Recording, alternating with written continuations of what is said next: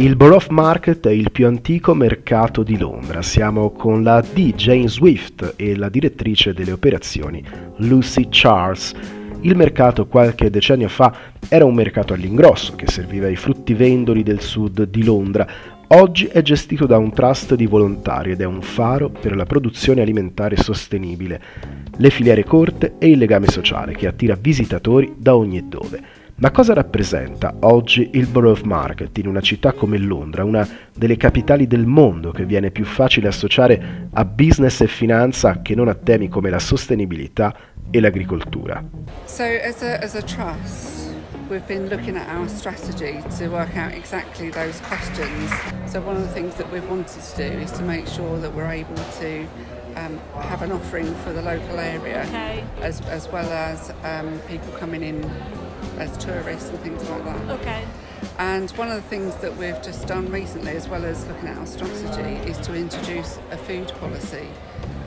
So with the food policy, it's the first time that the Trust has ever solidified its principles around food. So it's a set of nine headings with sets of principles underneath, which will then determine the standards by which the Trust and all of its businesses kind of live by in the years to come. Il lavoro ed il messaggio di Slow Food hanno influenzato in qualche modo il cambiamento del Borough Market. We've got direct input from slow food. Through COVID, a lot of that slowed down a little bit. The Borough Market are very much aligned. So we're looking to see whether we can partner on a few more things, and likewise with other strategic partners.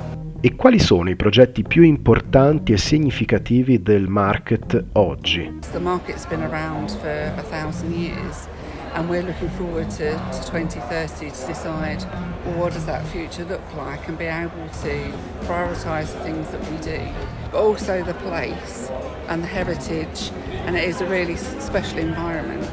But the piece that we really do want to build on is our voice, and particularly the part that we play in the community and the things that we can learn. All of the traders have got their own stories of how they're doing their bit to change the way people think about food. We're also linked into local schools to see what they're able to do in terms of the market. Più in generale, in tante città del mondo, anche in Italia, i vecchi mercati alimentari stanno rinascendo, affiancando sempre più spesso le attività di ristorazione e quelle di mercato agroalimentare. Cosa vuol dire secondo voi? Borough Market today is well known as a place to come and eat.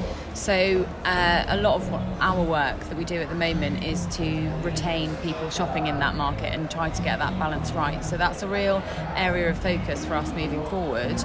We believe that there is a sort of a really healthy symbiotic relationship to be had between the two offerings.